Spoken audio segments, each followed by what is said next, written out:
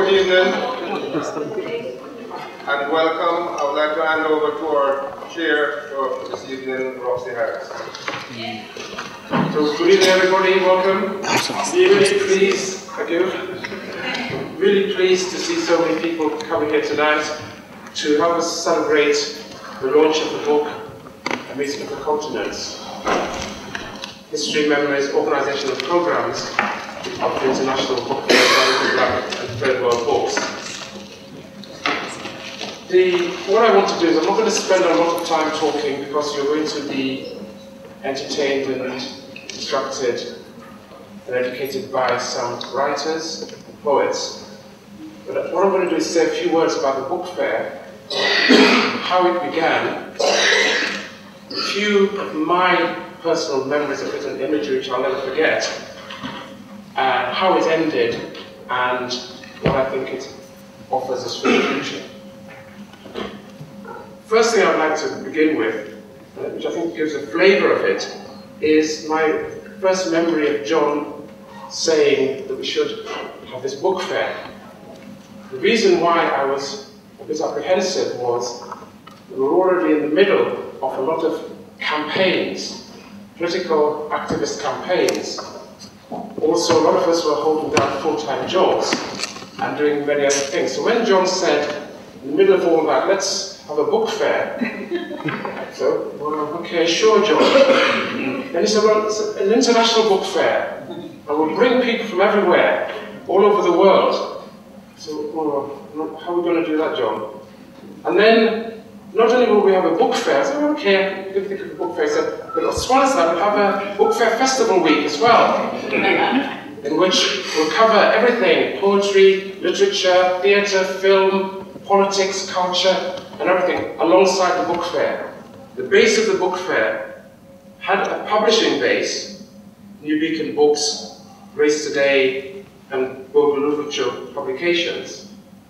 But it also had a base in a political alliance which had been working together for many years. The political alliance of the Black Parents Movement, the Black Youth Movement, and the Race Today Collective. It also built on, of course, many other strands and traditions. And one particular tradition, which often doesn't get mentioned, is the Caribbean artist movement in the 1960s, of which John was also a pivotal part. Before I get into saying something about the book fair itself, I wanted to take this opportunity, though, to actually pay tribute to both John and Sarah White, because without them, the book fair couldn't have happened.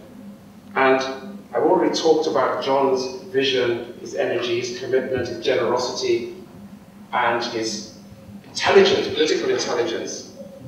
But I also want to pay tribute to Sarah for her dedication, organization, self-effacement, being a hostess, an organizer, everything else in the book fair. I think without John and Sarah, their partnership, the book fair couldn't have happened, so I personally would like to give them a round of applause. So, one of the things about the book fair that I think needs emphasis is that it was an independent effort, an independent organizational effort. And when I say independent, I mean it wasn't funded. And that's particularly important politically at that time, because the political alliance that we were part of had developed an analysis which saw the funding of black organizations by the state at that stage as a method of incorporation and as a way of doing away with people's independence. In fact, a joke that we had at the time, which I still remember, was a lot of black organizations at that time called themselves black self-help organizations. We thought they were black help-yourself organizations.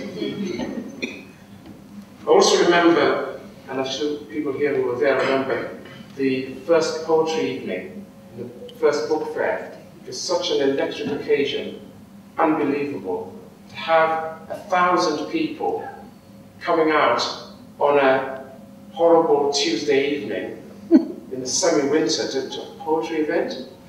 And it's been immortalized on record and tape. So those of you who don't know about that poetry evening, that's something that I'll never forget. Roxy mentioned how electrifying the first poetry event was at the first International Book Fair, and it was largely due to the presence of the Jamaican poet Michael Smith. I'm going to recite one of the poems that he's well known for, his poem, "Me Can't Believe It." Me say me can't believe it. Me say me can't believe it. Room them a rent, me apply within. But as me go in, cockroach, rat and scorpion also come. One good, me was have to run. But me now go sit down on high wall like Humpty Dumpty. Me have face me reality. One little boy come blow him hand, and me look upon him with scorn, and me realize how me 5 boy pitney was a victim of the trick them called parties and politics. And me ban me belly and me ball, and me ban me belly and me ball. Lord, me can't believe it. Me say me can't believe it. Me got a boyfriend named Sailor, and him pass through the port like a ship. More grand pitney for feed, and the whole of we need. What a night, what a plight, and me can't get a bite. My life is a stiff fight, and me can't believe it. Me say me can't believe it. Sitting on the corner with my friend talking about things and time, me hear one voice say, "Who that?" Me say, "How that?" How was say who that when me say who that? When you take a stop, them liquid down flat, teeth start flying, big man start crying, me can't believe it. Me say me can't believe it. The other day, me pass one yard on the hill. When me take a stop, me hear, "Hey boy." "Yes ma'am." "Hey boy." "Yes ma'am." "You clean up the dog shit." "Yes ma'am." And me can't believe it. Me say me can't believe it. Garrett's a mother of 4, get a work as a domestic. Boss man move in and Babsy Kaisi cause she pregnant again. Babsy Kaisi cause she pregnant again, and me can't believe it. Me say me can't believe it. The other night when me hear fire, fire, fire to plate cloth. Who dead? You dead? Who dead? Me dead? Who dead? Harry dead? Who dead? 11 dead? Whoa! Harry street fire dead on me head, and me can't believe it. Me say me can't believe it. Lord, me see some black one living in one building, but me rent not pay, so them can't stay. Lord, the oppression, the dispossessed can't get no rest. What next? Take a trip from Kingston to Jamaica, take 12 from a dozen, and me see me mama in heaven. Madhouse, madhouse. Me say me can't believe it. Me say me can't believe it.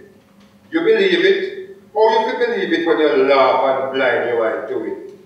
But you know you believe it, Lord. You know you believe it. Also remember that after the forums, a lot of the discussions continued, but one particular place that they continued was in John and Sarah's kitchen at Albert Road. And that image is so strong with me, of a room full of people arguing and shouting with each other, particularly the Nigerians.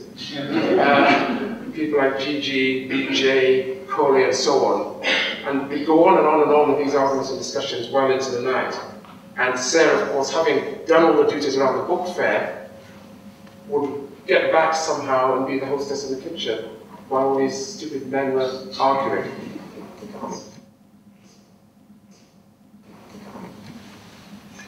We also have the book fair itself. The openings of the book fair was an event full of excitement. We had a lot of people I want to call on the name, but C.M.R. James, Wallace Yinka, and Pearl Connor, who very recently died. That was always a great event. There's also another part of the independence is looking after the stalls of people who are exhibiting books in the book fair. That was another job that we had to take on from our own voluntary efforts. So we had people who were called manning the stalls. Who's going to man some of the stalls and talk to the people, even if you didn't know what that particular publisher's books were. You engaged with the public and you were involved in the book selling, and again, people came forward in big numbers to help us do that. Another type of effort we made during the book fair time itself, the actual days of the book fair, between the Thursday and the Friday and the Saturday, where we put on sessions for school children. Now, there was a nice side and a nightmare side to doing this. The nice side was sessions on the Thursday and Friday, which we organized for secondary school students, where they could actually meet writers, hear the writers reading some of their work, terribly exciting for them, and people like Lawrence Scott helped a lot with that. The nightmare side was the Saturday morning session for supplementary school children that we held in the basement. Just because I was involved in education, I was always given that, oh, Roxy, could you just look after the school kids session? And I said, well, hold on, couldn't somebody help me? Nobody else was interested. I remember approaching Linton on one or two occasions. He said, no thanks. What we planned for this morning is that children who want to perform something should have a chance to do it, be very brave, and get a lot of support from other children.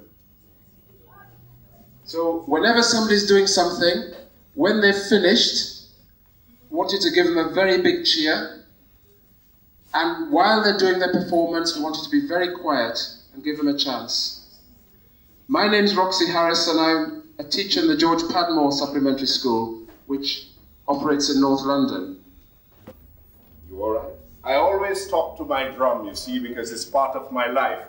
Are you okay? You say yes. Yes, fine. Would you like to play for them this morning? You see, you hear? Yeah, man. I like it, I like it. Oh, I don't mind if you talk for the drum, you know, because the drum want to talk to you. Drum, where you come from? Africa. You see what I mean? The drum talking, and they always think the drum does talk through men. You hear who I'm saying for the drum? It's a woman time. Drum, you all right? Yes.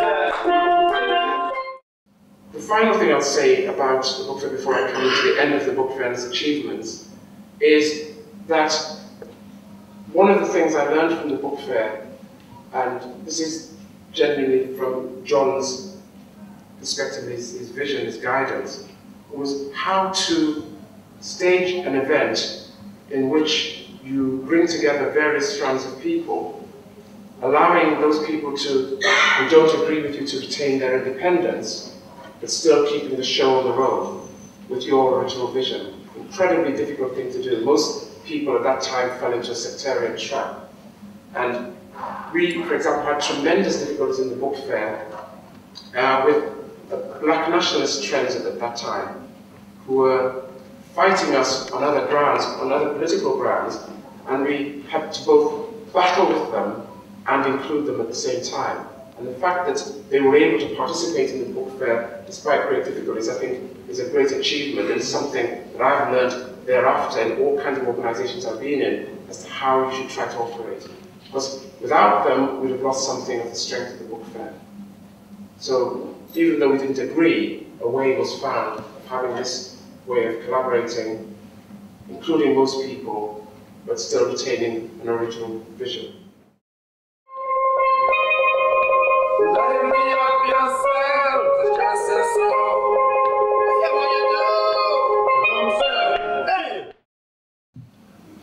The end of the book fair. How did the book fair come to an end? Well, I take some responsibility for, as indicated in the book, for suggesting that the book fair should stop. Some of the practical, immediate problems were that two of the original organizations in the book fair had stopped participating, both Literature and Grace Today. John had become ill, and Sarah was overwhelmed with work. Those are three very practical reasons why I thought that the Bookfair should come to an end. But there was a more, I think, even more significant reason, which was that when you think back to the call in the Bookfair, and then you look forward to 1995, I had to say that we've actually partly achieved what we set out to achieve. A lot of black political activists have found it difficult to say, actually, we were partly successful, or we were very successful in achieving some of our aims. Some people are wedded to the idea that, well, nothing's changed, it's exactly the same as it was before. But actually, the Bookfair did achieve some of its aims. Because at the time, I was saying that black writers and artists and other cultural practitioners, actors, and so on, couldn't get a platform, couldn't get their work published, couldn't get a hearing. And one of the functions of the Bookfair was to pull us all together, give us a platform, and develop these things in publishing and the arts. And I think by the mid to late 1990s, a lot of writers, poets, actors, and other people were able to get in. They were able to get their work published. They didn't need to come through us to get a hearing or to get their work heard. And I think that's an achievement. And to where we've got today, where books by black writers win major prizes, are opened up to the general public, are available in any bookshop in the country, I think that's a major achievement. So looking back to where we started and where we are now, I think we did, in fact, achieve something.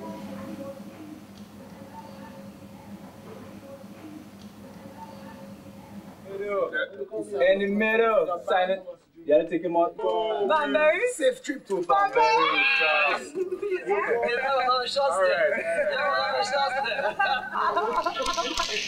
Some serious ladies. It was very hard to choose what to read, but I finally thought, let me read the poem that I brought with me to the first book fair that I attended in 1985, where I was kind of a one-poem wonder. The first time them carried me to a bedroom was for the doctor and the landlord operate to take the radio out of my head. Through them seized the bed where did I give me cancer and make me talk to nobody. And the same night when them throw me out for no pay the rent, and me have to sleep out the door, wrap up round the channel one Riddym box. And the same night the DJ fly up in my head. And me hear the DJ play say, hey, hey, no feel no way. Town is a place that I really can't stay. Them could have ribbit me hand, eh, ribbit me toe. Me want go a country, go look man go. For when hungry make King Street pavement bubble and dally in front of me eye, and my foot start wander fly to the garbage pan in the Chinese man backlot. And then they chop off my hand in the butcher shop to teeth the piece of rotten pork. And the same day when the dirty mother girl them a walk in front of me, drop the last piece of ripe banana. And me, bend down, pick it up, and yam it. At that time them grab me and it's right back in a Bellevue, them carry me. And this time the doctor and the landlord they operate and they pull the radio plug from out of my head and send me out and send me home right now. But as I catch my out the street, I push the radio plug back in my head and I hear the DJ still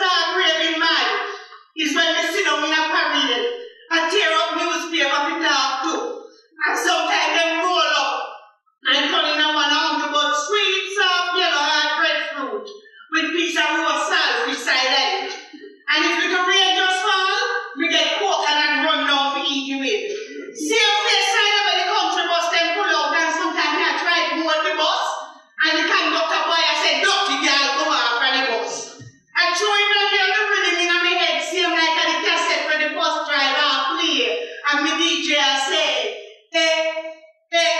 no feel no way. Town is a place that I really can't stay. Them could have ribbon me hand, ribbon me toe.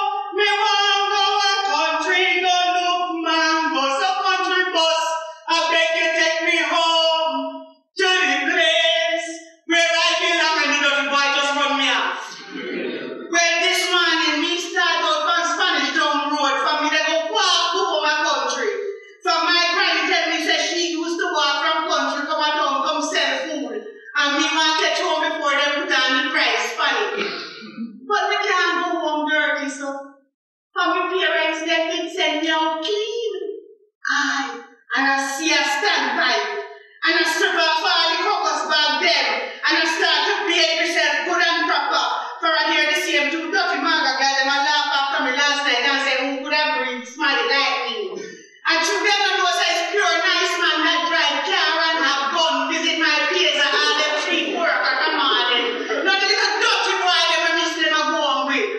And as I did it, and I feel the cool clear water from my body. No grab me, and it's right back in a bed you them time. So that's my mother and I be a kid up that street. Well this time the doctor and the landlord they operate. And they take the whole radio from out of my head. And when they think some under the chloroform, they put it on, careless. And when they gone, I grab the radio and I push up in the bed to keep the radio company. For even if me don't make it, me want my picnic know this here Riddym from the day he born. Hear the DJ play say, no feel no way. Town is a place that I really can't stay. Them could have ribbon me hand, ribbon me toe. Me want go a country, go look man. Go at same time the doctor and the landlord, they trigger the electric shock in my head. And hear the DJ voice call out say, murder! All and pull up is a operator.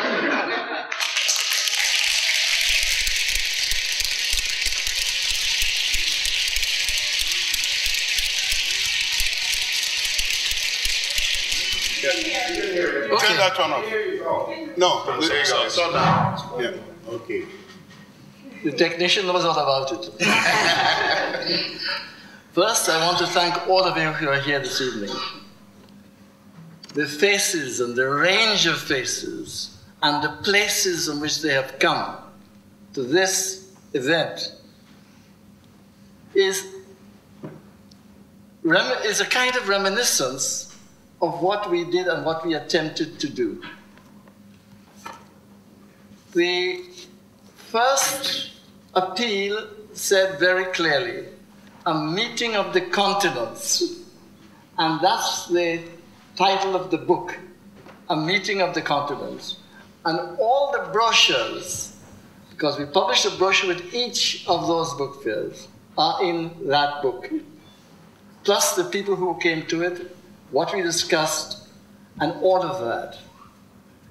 But in addition to that, the meeting of the continents, there was a phrase we used in the appeal for the first book fair, the call, we called it, to the first book fair.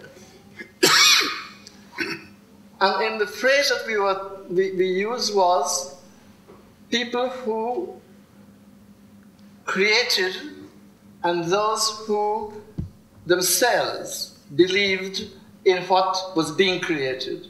The creative productions of the artist inspired by the life of the people. Now that connects everything together.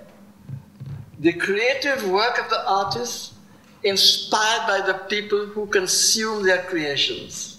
That's the phrase we used. And I think that became the essential call of the book fair. Linton and I always teamed together for the International Poetry Evening. He and I, we introduced the speakers, we decided, the poets, we decided who they were, and I must say something about that very first International Poetry Evening in 1982. It was the most exciting, the best poetry reading I have ever experienced. And most of the people who were there came to the same conclusion.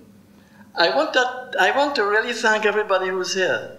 Jean, I remember that when Jean came and Michael, when Mikey came, and that poem she read was the poem she read that evening, quite right. And it was such a powerful impact it all made on us, this meeting of the continents. And I think we have set the groundwork for a future which, as present, we are living, and which will be more important as time goes on. Thank you very much.